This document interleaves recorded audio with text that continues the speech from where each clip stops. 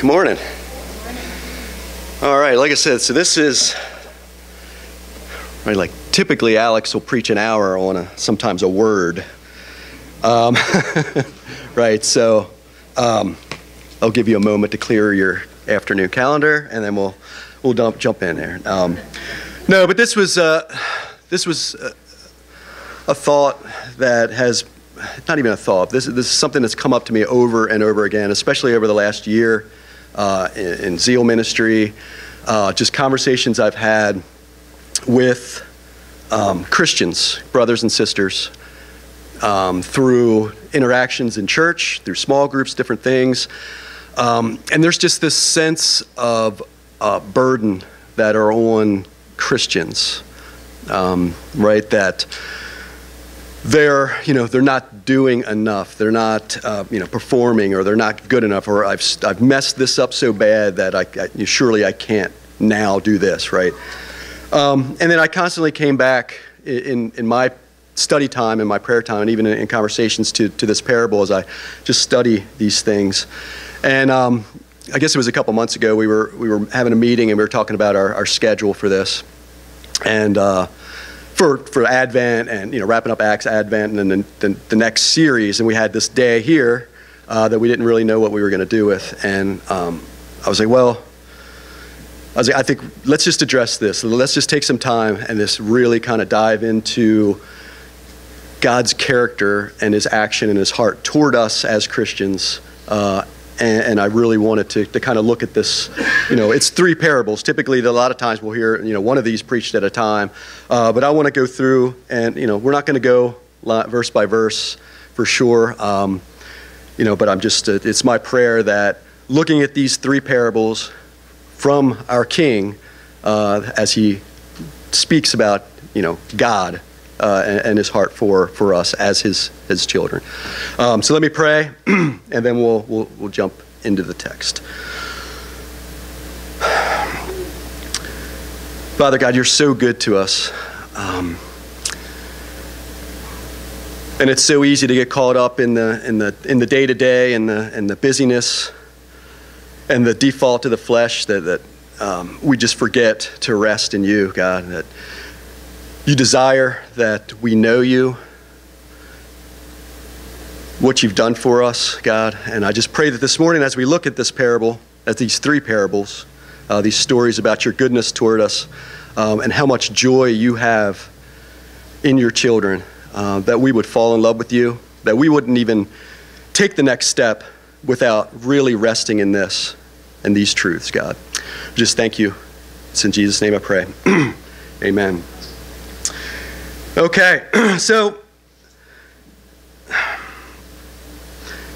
it's one of the things that kind of, my mind works in certain ways, and so it's like if I can start to snap together like Legos, like pieces of logic for me, right? Like if I can, I understand this piece, and then just like Legos, right? I build on that. My mind logically kind of lays these things out, and so I always felt like there was this identity crisis that we have in and of ourselves. Like we don't know who we are at times. For me, I'll speak. I'm constantly, when I have a lot of caffeine, I'm very confident. I'm very this. I'm really focused. And then other times I'm super scared. I don't know, and I'm fearful. And so it's like in and of myself, I have this crisis. Like, am I good enough? Am I this or that?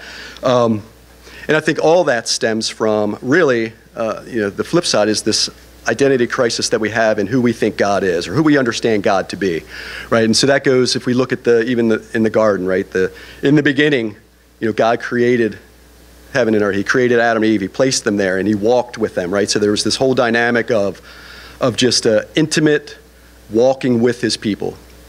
And in that moment of sin, that obviously that's fractured, right? And so from then on, and even the act of the sin was a question of who God is and what his character was towards them, right? So even as Satan was tempting Eve, it was like, what did God really say? Okay, well now I'm questioning what did God say? Was it true? And then she even, if you read those words, right, this she even put, like the Pharisees did, put this fence around truth, right? Like, oh, well, not only am I not supposed to eat it, I'm not even supposed to touch it. Look, I can't even, I got to stay completely away, right?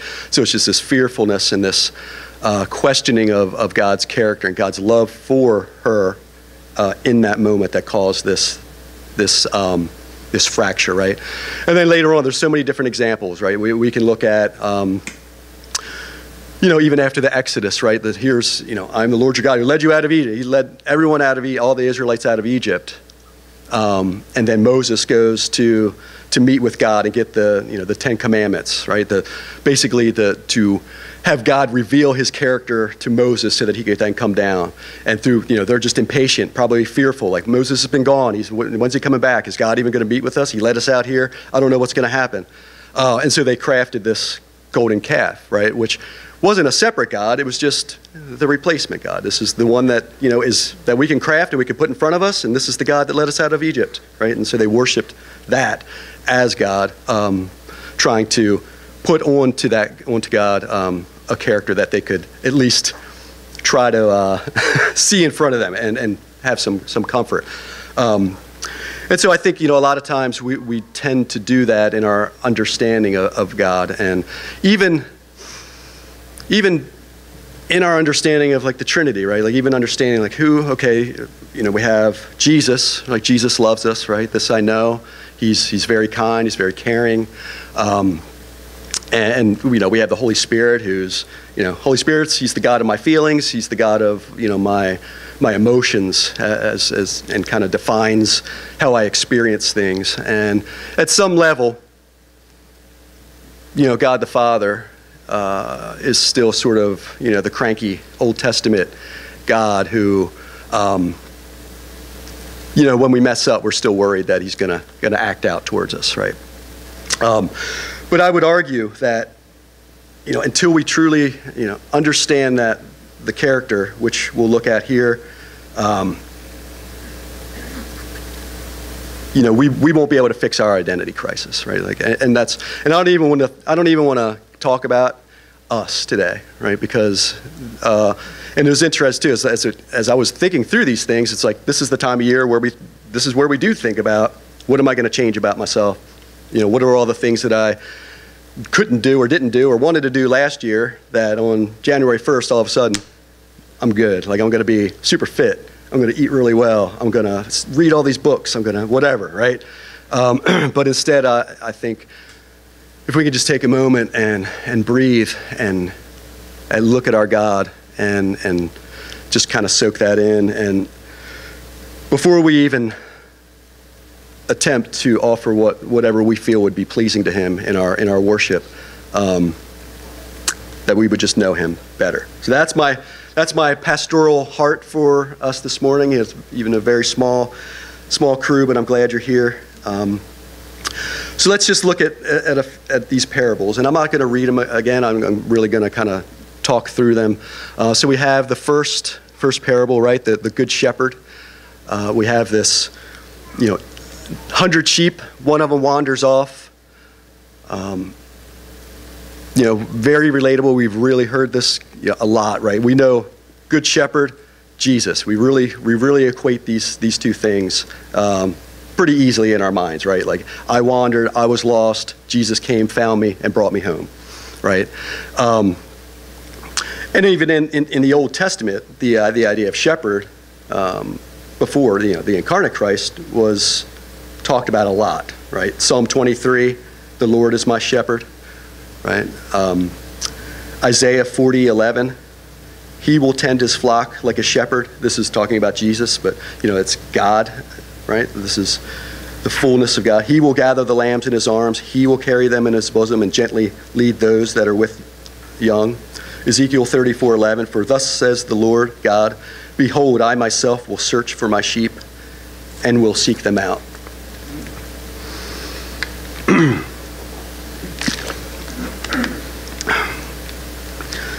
So even in, right, so Jesus is laying out some things here for us to see. He refers to himself in the Gospel of John frequently, right, as I am the good shepherd, I am the door to the sheep pen, I am, all these things of that, he He is the one that gathers the sheep. He was sent, right, to go out and gather the lost. And then we have the next parable, which this was interesting for me, as again, like I kind of thinking, I was washing dishes, Micah, when I thought about it. That's holy grounds. I have to take my shoes off and everything when I wash dishes, because that's where he speaks to me the most, it seems, which is probably why you give me so many opportunities. But I was thinking about this. So we have, I'm getting a little off track, but so we have the good shepherd, right? We have the shepherd who leaves the 99 to go after the one, right? So he's lost 1/100th of his flock, and and it's not because that sheep is so great, right? That sheep's really stupid, right? Sheep are not smart animals. So he's just wandered away in his lostness, and he would stay there, right? So the shepherd values the one that's lost, right? And so his 99 are safe and secure in the pen. They're safe. They're not going anywhere. The shepherd goes out and seeks and brings back. And so then I thought about, the prodigal, which we'll get into, but just as a kind of a little preview in a sense, right? Like that's the father. We kind of associate that as, right? It's the father, two sons, the father. So I thought, well, what is this? We have this parable of the woman and the lost coin, and I say, okay, well, I think there's something here, right? Like there's got to be something about the Trinity in this, even in these parables, why they should go together, why Jesus chose to kind of map them out this way. And so I picked up I have a little commentary, and sure enough, actually I Googled it first, which referenced the commentary I had sitting, which I hadn't read yet. And, it's like, oh, yes, like so. It is the lamp, right? The lamp is the Spirit. The lamp is the Holy Spirit that gives us illumination.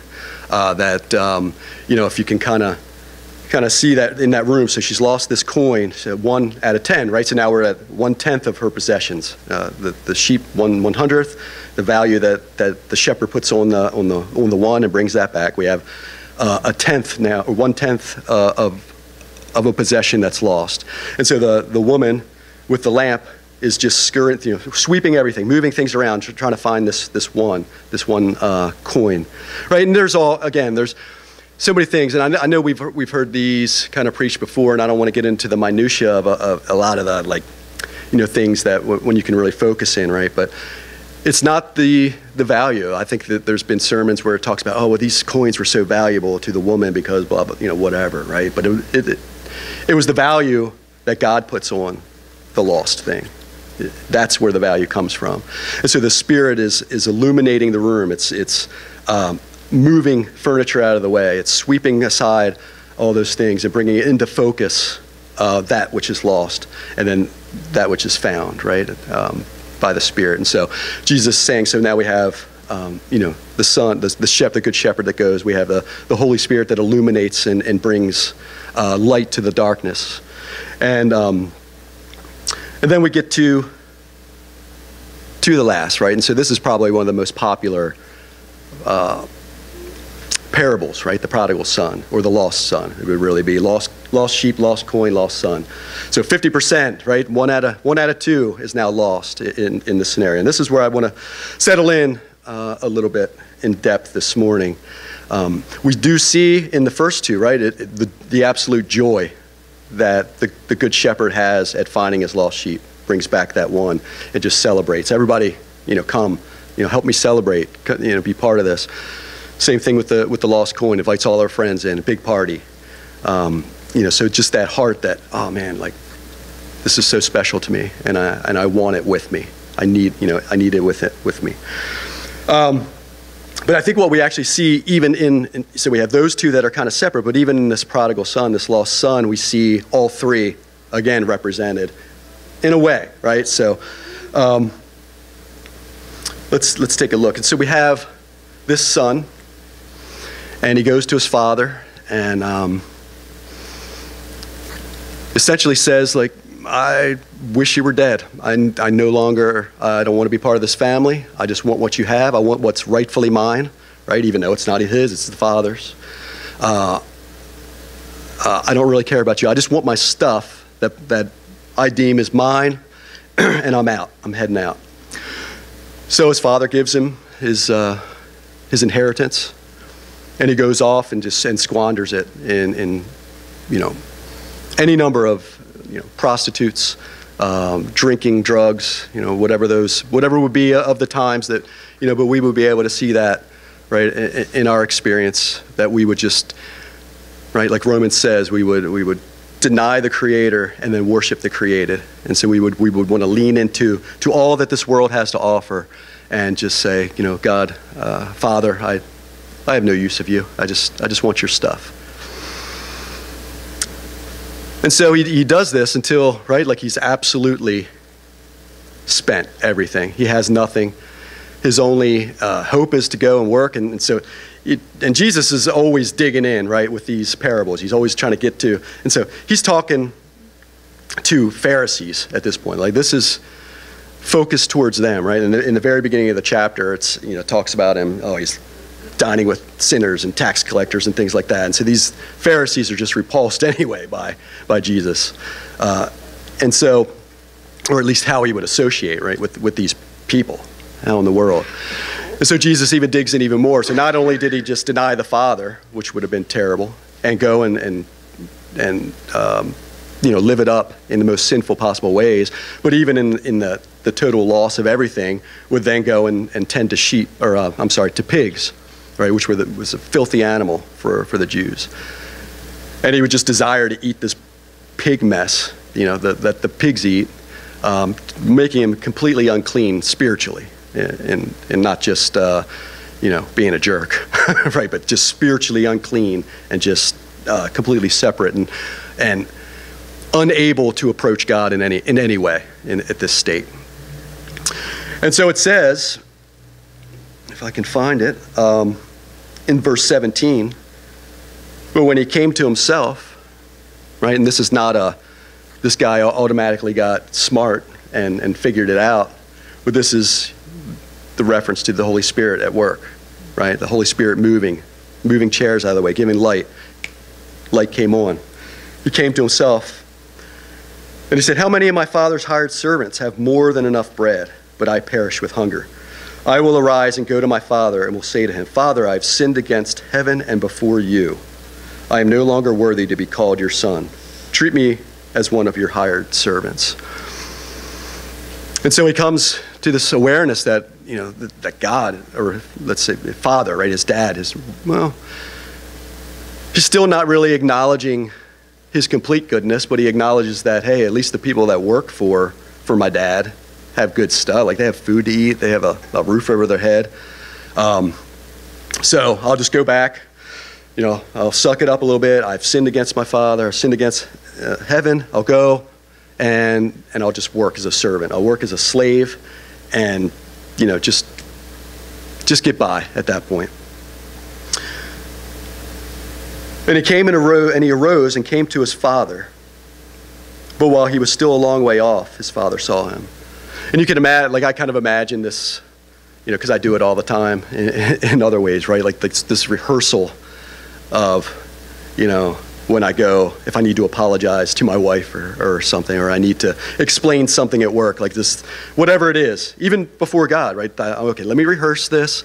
How's this going to play out? Like, this is what I'm going to offer to you as condolences, and maybe like we can work this out. So here's my this, and then okay, and he'll say that, and it's like this back and forth dialogue that I have in my head as I'm kind of approaching this, and I can just imagine that the son is because this is journey. He's not jumping in his car and kind of going out. So he's walking. Who knows how long he's just walking and rehearsing this whole dialogue in his head. And okay, all right, Dad, I sinned. I really screwed up.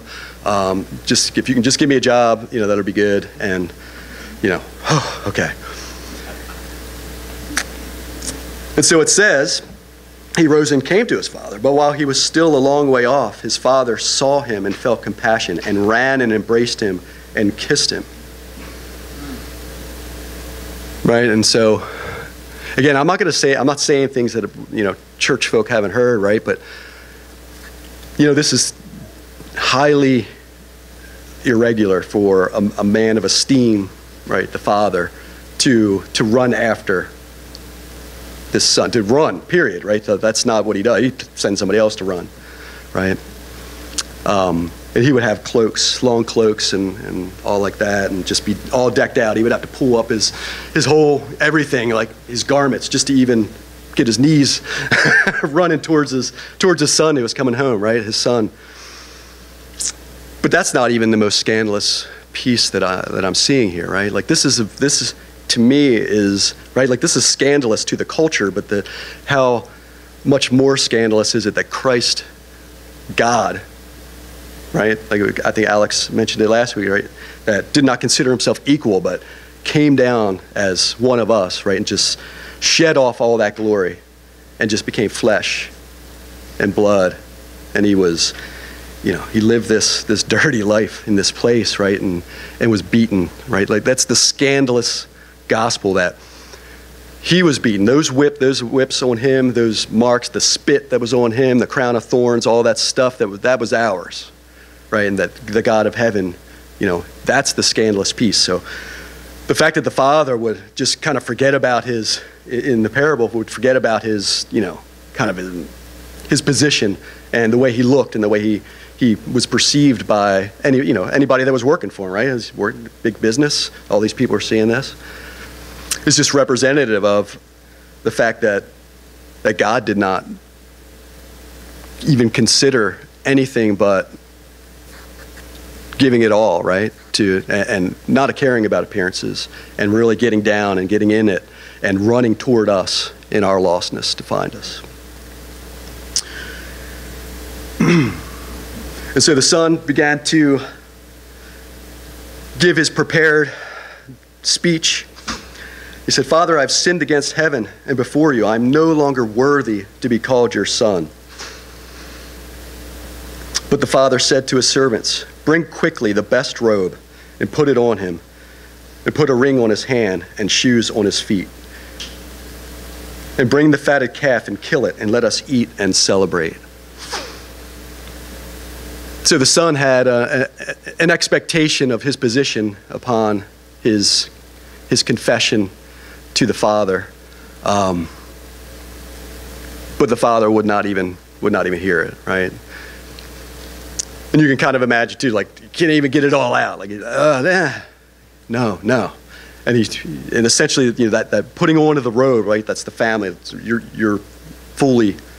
You're part of the family again. This is your royal robe. This ring, the ring represents, identity in this family. And in a lot of ways, and I think it's Esther, right? Like the ring that was given to Mordecai was used to kind of stamp an envelope, right? So it had authority with it, right? So when you wrote up a law, when you wrote a rule, and you had the signet ring, you could fold it up, and you put the wax, and you put the imprint on that, and that said, okay, this is a message that given authority from the king to this person to communicate this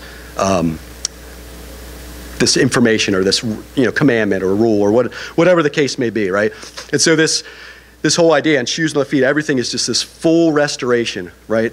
He is not being he is not like sort of like the junior partner. He's not subservient to the workers. He's not anything other than my son to the Father. Full restoration.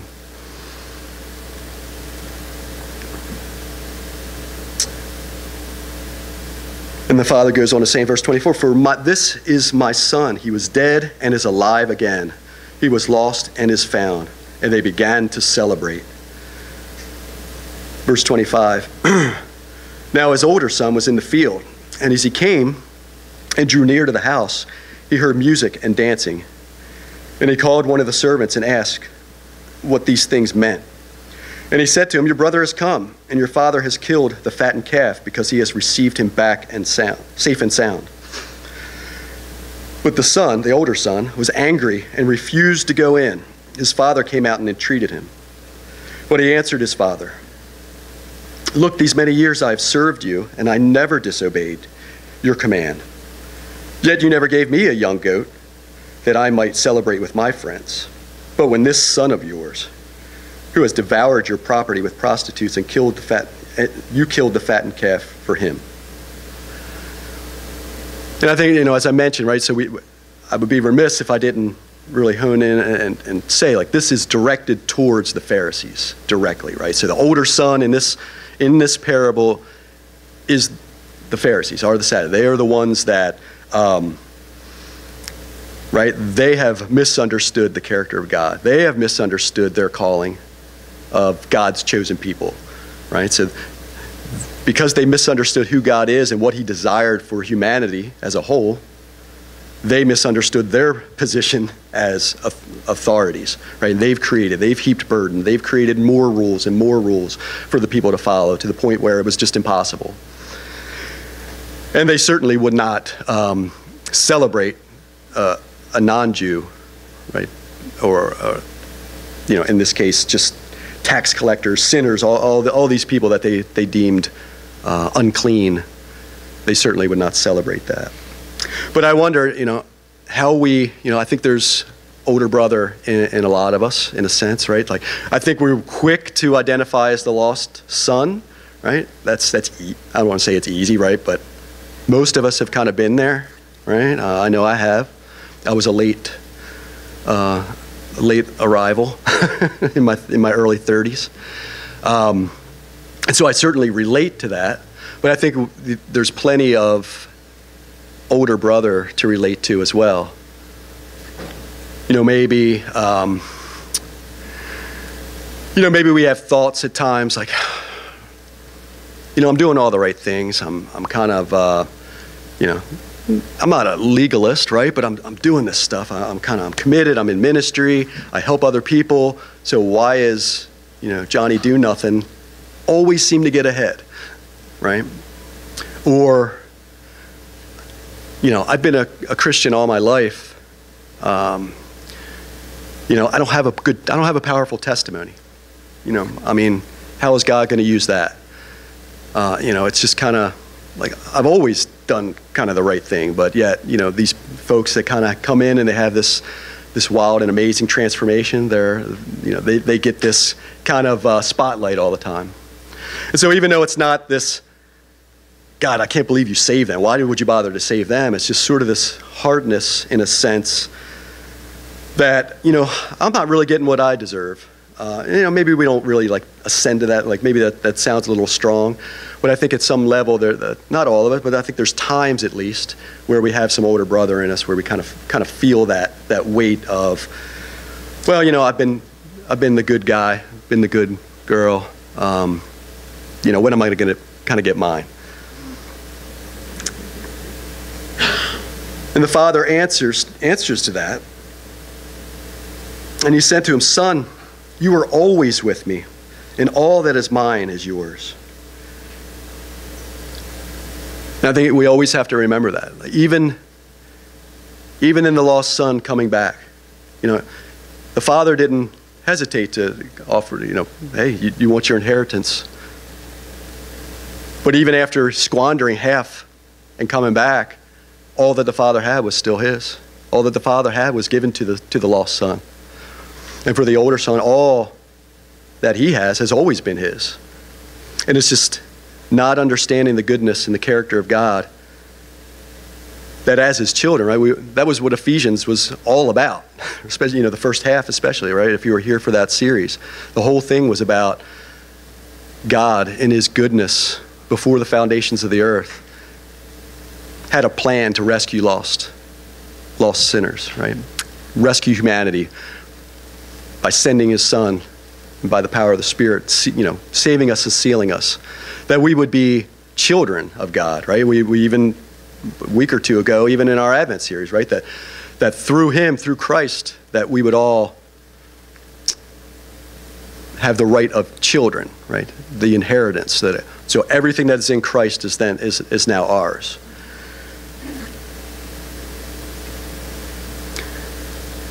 And I think that's where we kind of run into these issues, that we don't understand the complete goodness of God in his heart towards us. That not only does he desire us, not only is everything that he has given his son and has been bought by his son for us is ours, but that he wants to lavishly pour that out. Again, Ephesians, right? He wants to pour out the grace upon grace, mercy upon mercy. All these things are ours. because of what he's done for us. And I just want us to, take that time to really understand that. Because I think we are just so quick to look past that, or to get to the works, or get to the resolution, or get to the, what can I offer back, before we understand God's heart toward us in receiving that. And this is not a prosperity message. I mean, God's message is prosperity, right, for all eternity, for his children. But it's not, in a sense that let's make sure we get this so we can get that. No, it's just, Jesus, his burden is light. That's not a joke. He is not saying, and we don't feel it, right? We don't feel it in this world a lot of times. But we heap burden on ourselves by misunderstanding that not only does he want to save us, not only does he want to just kind of put us to work, but he wants to restore us completely in himself. He wants to celebrate, right? If you can picture that, even in that in the Trinity, right? That's the celebration that's happening. And we just watched, it was Cosmic Christmas or something. What is it now? I can't remember. Angel Story. It was an old story, but it's a drama. But it talks us, about the angel, what the angels kind of perceive, right? And it's, in Scripture and different. I'm going to say 1 Peter. I could be wrong. But just this idea that even the angels, they don't even understand it completely, but they just, praise God. They just can't believe why God would take this effort, why he would do these things and shed his blood and just desire these little creatures, right? Like ants. We would look at ants why does he desire that? But you can just imagine all these things when the one out of 100 sheep comes home, and the 1 out of 10 coin is found, and then the lost brother was dead and is now alive, with that celebration within himself, right? Within the Godhead himself, just that celebration that everything is brought to light. Now, I kind of thought of the Father in that moment, right? As he's waiting for the Son, even before he sees the Son far off, right? That he's outside.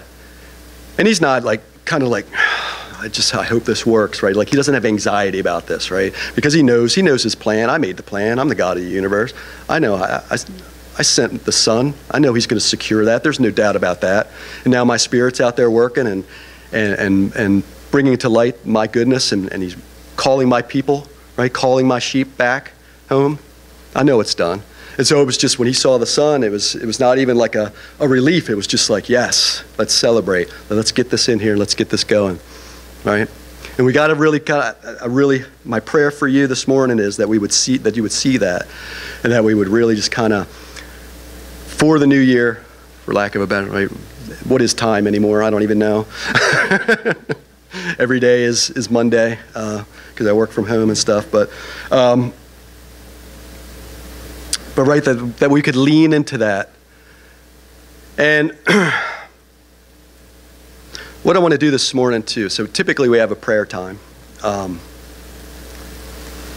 where everybody can pray, but this is just a thought that I had, and it's a small group, but I'm still going to do it anyway. I've asked the core team, some of the core team, to pray over you guys this morning, right? I just want you to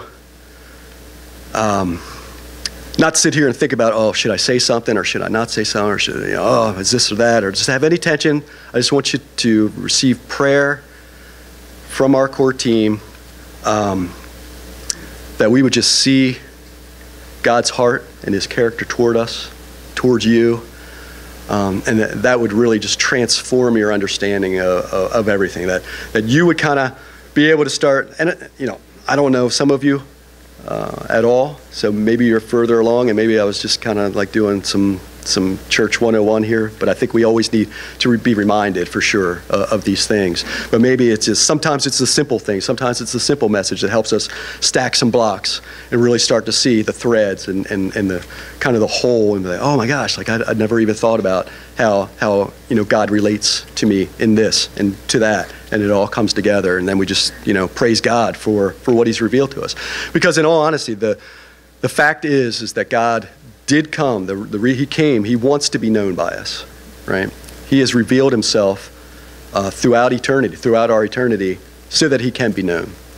It's not a riddle. He's not trying to, create a sect of super Christians that know more than anybody else. His desire that we would know him and we would do that fully and more fully. And that's our eternity as Christians, folks, too. That we would know him for all eternity. It's going to be more and more and more, right? We don't even know what I have no idea what that means. But, I'm ready. So that's what we'll do. I appreciate it, this morning, but I really want, I can't remember what order I think I said we were going to do these in, but Micah's going to begin praying for you all. And then I think Micah, Julie, Maddie, Matt, and then I'll close out our time. And then we'll sing some worship music. All right. Thanks, everybody.